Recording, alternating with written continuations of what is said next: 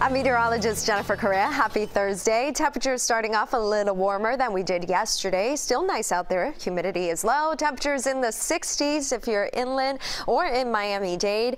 But if you're along the coast in Broward, like Fort Lauderdale, Pompano Beach, it is right at 72. Warm down in the lower Keys, Key West at 77 at the moment, 75 in Marathon. It's going to stay dry today with mostly sunny skies. A nice afternoon on the warm side with a high of 81.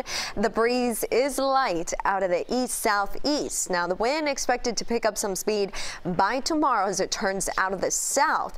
Now in the United States, it is quiet right along the eastern seaboard. So far quiet for parts of the Midwest, upper Michigan, dealing with some wintry mix there.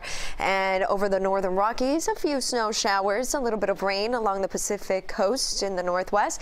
And then you see this area right here moving through parts of New Mexico into Texas. That is associated with a developing low, but there's another low, and this one's in the deep south, producing heavy rainfall from Louisiana and now into Mississippi and Alabama. There's severe threat as well between southeastern Louisiana, southern Mississippi, and even parts of Alabama as well. Moisture is being driven out ahead of this area of low pressure. These both systems are going to play a huge role. They're going to kind of merge together as they lift towards the Ohio Valley by tomorrow and the northeast, and then swing two fronts across the eastern U.S.